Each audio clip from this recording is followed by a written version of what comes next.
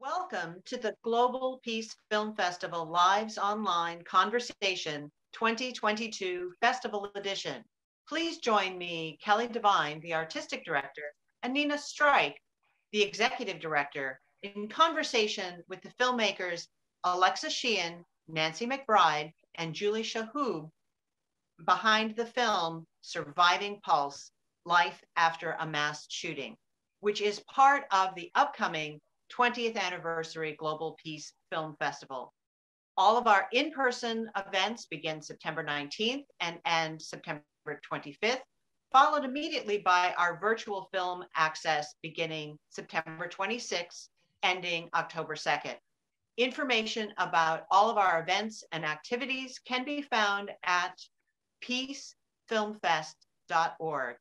And now let's welcome Alexa, Nancy, and Julie to talk about this important film. Thank you guys for joining us. Thanks for having us. Yeah, it's an honor. It's great to have you with us. You're a local filmmaking team. And just to introduce you a little bit, Alexa is the director, Nancy's the producer, and Julie is the editor of Surviving Pulse. So let's start out by talking a little bit about the film. Tell us what it's about. Nance? We all look at each other. That's funny. The film is Surviving Pulse, Life After a Mass Shooting. And it is in 2016, we had a mass shooting at Pulse nightclub. It was an LGBT club. It was Latina night. And our film basically follows survivors over 5 years and their process of their tragedy, losing, loss, PTSD, and how they're trying to move forward after such a tragedy. And it's between survivors and also some family members that are want to share their story and talk about their loved ones. And it's the process. Go ahead. Go ahead. Sorry. Well, it's the we weren't just making it over that time. We were interviewing every 6 months to a year to follow what it's like. So it's not this little encapsulated, let me tell you a story. We're never on camera. It's all them the whole time. And Julie, as post producer, was able to help craft the story. So it starts off pretty hard. The beginning's tough because you got to get through it. But then we end with this message of hope and strength. And so it's a human interest story is what it is. There. And I would like to add to that too. It is a journey. It's a journey that, we go through this process, and in creating these stories or, crafting them, as you said, I did a lot of research to make sure that I wasn't putting anything in there that had been seen before. These interviews are with people whose stories have never been heard. So these are not something that you can just, look on YouTube and hear them, repetitively. These are the first time they're being heard. In their words. And that was important to us. And it's not political, it's not religious, it's not anything. There's no skew on it whatsoever. This is how they're surviving in their words. It's their journey. And it's pretty fabulous in the end, I think. And I'm not sure if this is the time or place for it, but it was an evolution. It started out as one thing. That's true. And then it evolved as I started crafting the story. When Nancy brought me in, it was 2020, and it was a Zoom call for probably women in film. And I was there early, and I heard her say something about, yeah, I'm working on this documentary. I really need an editor. And I'm like, oh, hello, here I am. Mm-hmm. And we ended up talking later, and just hit it off immediately, spent several hours on the phone, not even talking necessarily about the film, but once we dove into the subject matter and she told me some of the stories that they had captured, I'm like, oh my gosh, absolutely, I'm in. I had to be a part of it. And I was just, I couldn't believe every word she said is exactly what they told. It was just amazing to me and heartbreaking, but at the same time, heartwarming, because hopefully once you see this, you'll just want to reach out and hug everybody. And what can I do to help? Yeah. Well said. Chef's kiss. I've seen it a few times. Yeah, right. 1,000, 100,000. Well, can you talk a bit about maybe just kind of elaborating on the film, the finished product? Julie, you had mentioned as a journey, but you also alluded, all three of you taking a journey in terms of where you started and where you ended up in, so can you talk about what you all learned along the way? Well, that's two questions, because we started off, the original title was what Forgotten Pulse Survivors, I think was our original title. And then we just kept shooting and shooting and shooting and shooting. And then poor Julie came on board. We're like, here's 8,000 hours of footage. Yay. And then once we started telling that story, and we could have made 4 films out of the footage we got. But once we started going down the path and we saw how their journey was happening and where they were forgotten. And then we're like, well, wait a second. Then there was another mass shooting and another mass shooting, and Pulse was forgotten completely in most circles. So shoot, I get on tangents and I'm like, pew, pew. So by the end, we thought it was more important to be a little more specific about it. The title changed, our trajectory changed, and the final product is what you guys will be, I can't say enjoying, that you will be viewing, that you will be ingesting. Is that better? And the big thing about the film is that, and like Alexa said, there's been over 344 mass shootings since Pulse, which just breaks my heart. But what we learned in the process is that what's missing, and this is going to be relevant to all the families out there that have had to endure a mass shooting, is you're forgotten in 5 years. You know, and not to be political, but our governor cut funding on the PTSD counseling for survivors at 5 years. Pulse survivors, specifically Pulse survivors. Pulse survivors. So what happens to, you can't put a time frame on PTSD. So what happens to all these families? What happens to the Vegas people, the Boulder people, the Austin people, Sandy Hook, all of these people that are still struggling to make, just wrap their heads around it or heal. There's no help. And that's the problem that we learned. Julie had put a great quote. It was like, for every mass shooting, for one person in a mass shooting, about 50 people are affected. A mother, a brother, a sister, a best friend, a girlfriend, a wife, a cousin. And you times that times R49, that's about 2,500 people that were affected for this mass shooting, directly affected, and so now we're talking 5 years later, or actually we're at 6 years.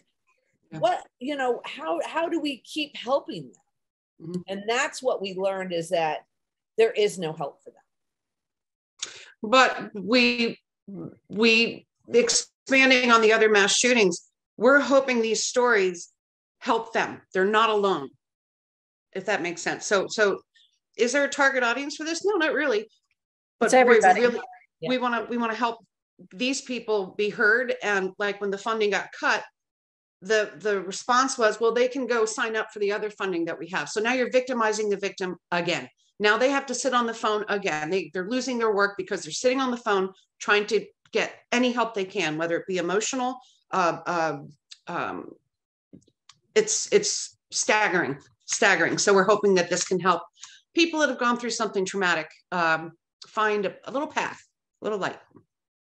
Alexa said something about target audience. And one of the things that I felt was really important was making sure that this is a film for everybody. It is not a film for Black people. It is not a film for LGBTQ plus. It's a film for everyone, because everyone should have an understanding of what these people and anyone in a mass shooting has to endure. And in this case, it does go down the road of what specifically some of these LGBTQ people are enduring.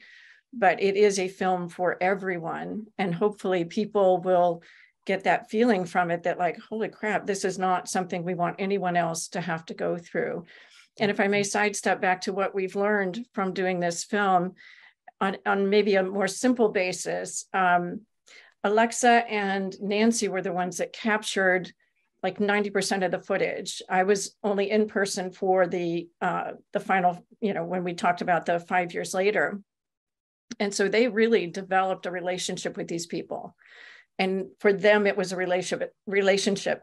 Mine is a relationship through the video that I've seen. And so I have what I call the editor's curse, because I have seen it so many times and I've heard them speaking so openly and so raw to the camera that I feel like I know them. And I think once you all see this film, hopefully you'll feel the same way. You'll feel like you know these people. But when I got to meet them for the first time, it was like, hey, like big hugs. And you're like, oh, sorry, you don't know me. Who are you? I'm the one that was on the other end of the phone or on the email or something. But it's definitely been a longer journey for them. And I'm so grateful to have been brought in to help craft the stories. Well, in terms of the difficult choice that you guys made to have a difficult opening, can you talk about a little bit about why you made that, why it's important, and some of the ways in which you want people to be prepared for what they will see in the beginning of the film?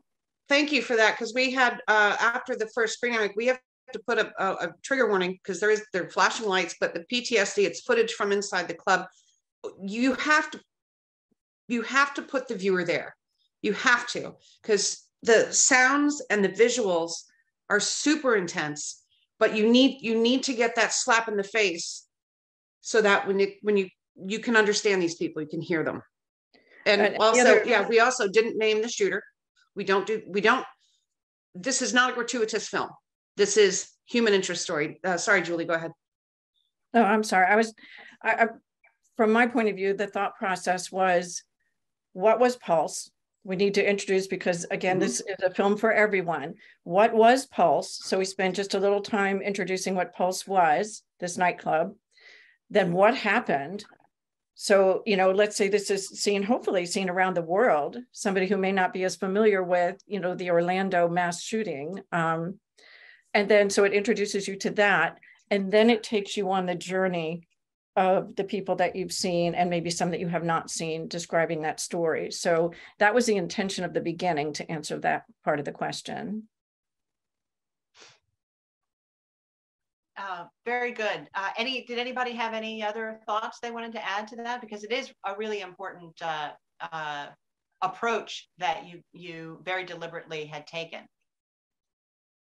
I think the girls handled it perfect and said it perfect. Fantastic. And just to tag back to what we hope people will take away from the film and the experience.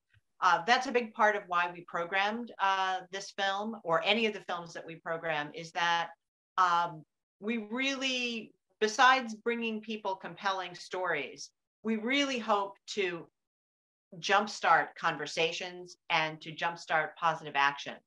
And that's a centerpiece of the Global Peace Film Festival.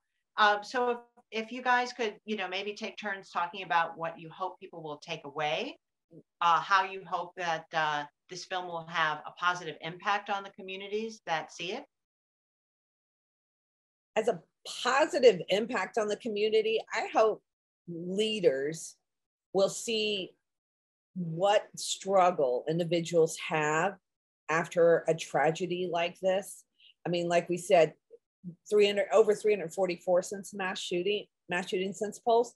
So it's not local, it's everywhere, and what can we do as a whole to, one, prevent it, two, how can we make sure that we're still helping and supporting emotionally the survivors, the families of the victims, and helping them get to a point that they can do day-to-day activities and move forward the best of their abilities.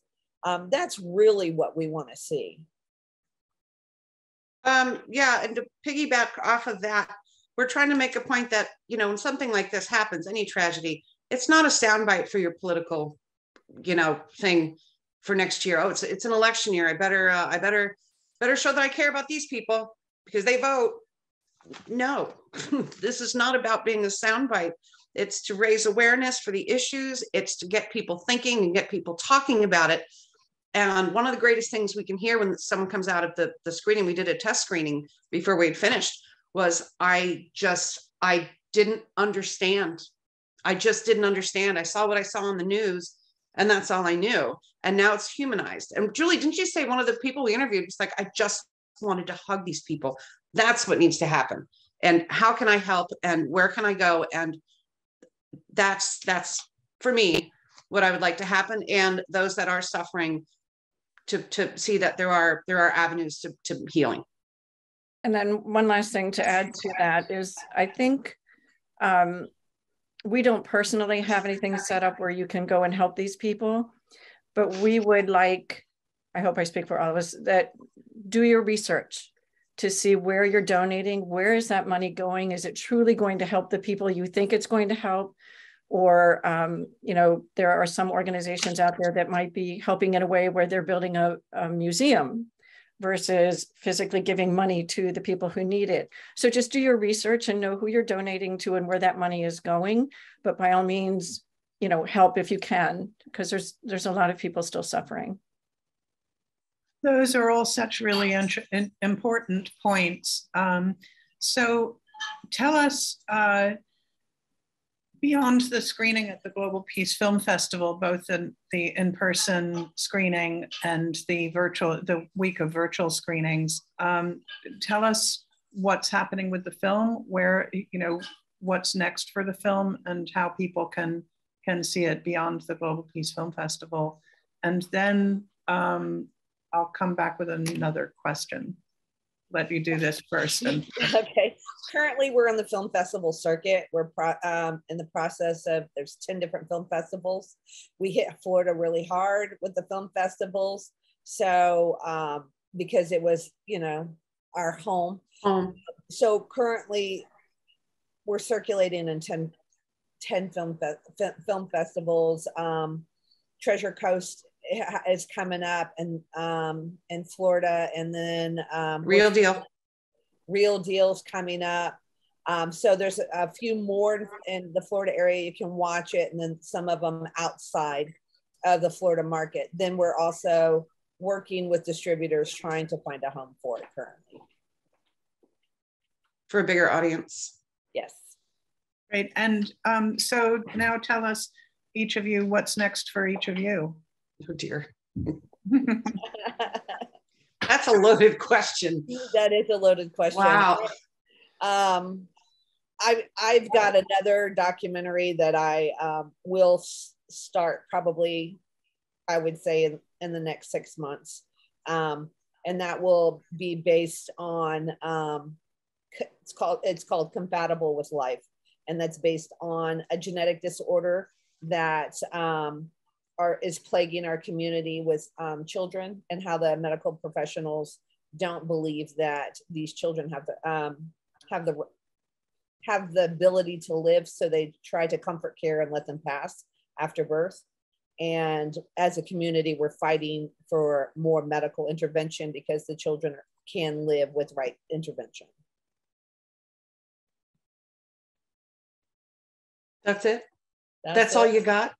That's all I got right now, baby.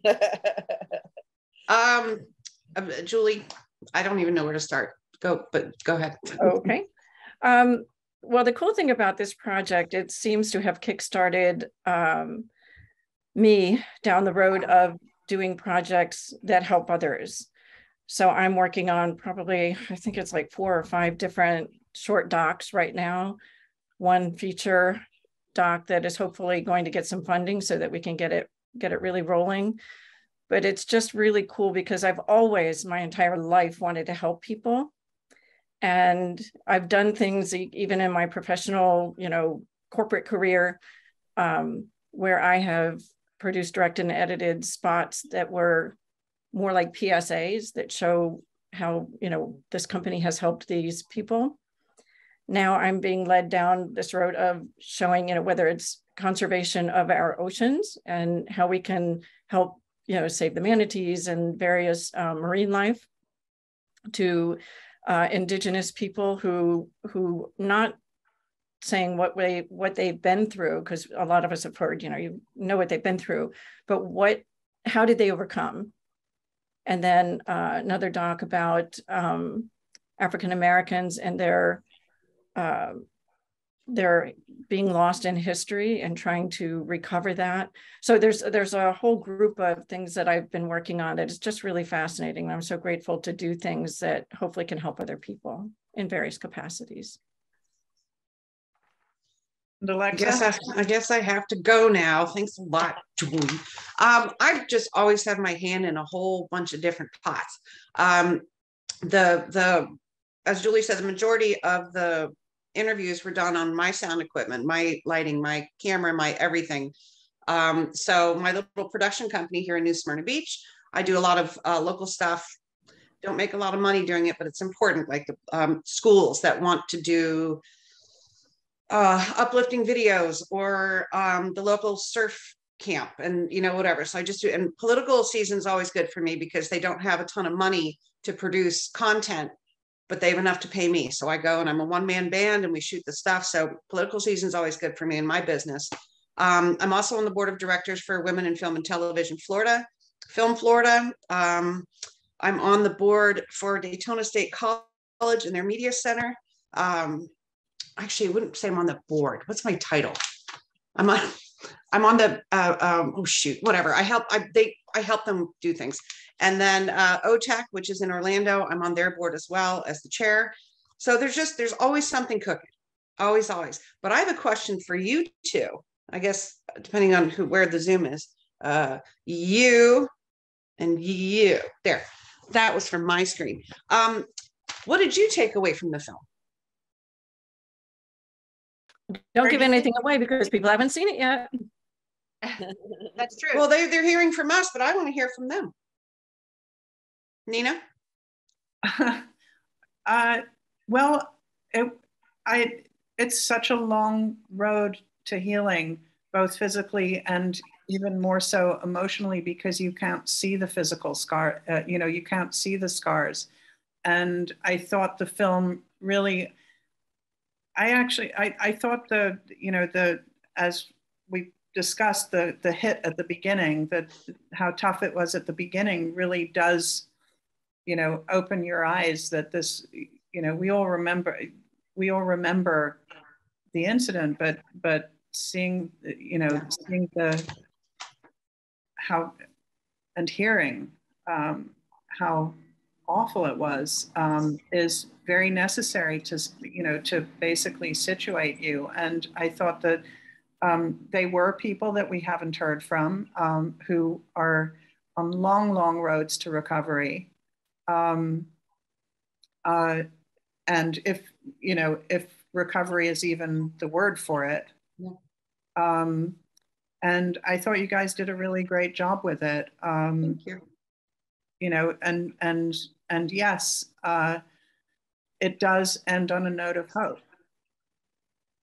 And so another thing I want to see is the, is the various groups and individuals working on gun safety legislation, on working for gun safety is so critical. And that was the other reason why we wanted to program it, because we want to give a platform to those organizations to get more people engaged with them.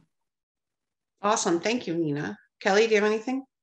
Yeah, I'm just echoing what Nina said, but I really want to underline the reason that the festival's tagline is "It Starts Here" is that if we were a traditional film festival that was showcasing the craft of filmmaking alone, things end when the lights come up. But for us, when the lights come up, that's when it begins. And so the idea that we program films that we really hope will inspire people to take whatever action or change that they can within their own lives sometimes, but also in their broader communities, because as you've all mentioned, Pulse, unfortunately, wasn't an exception in our country. So this is something that we need to pay attention to. Well, we're honored, so honored that you chose us. So thank you. Yes, thank you so much. It's mutual.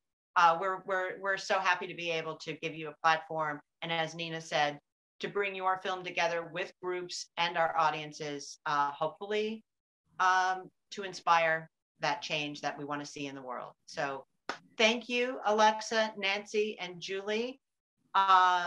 This is the team you've been listening to behind Surviving Pulse, Life After a Mass Shooting.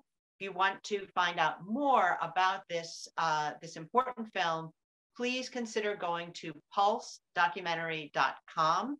And again, this film will be part of our in-person programming, which begins September 19th and runs through September 25th, as well as available on demand during our virtual programming, beginning September 26th, ending October the 2nd. All the information about our events and activities can be found at peacefilmfest.org. Thank you again, and we'll see you at the next Glow.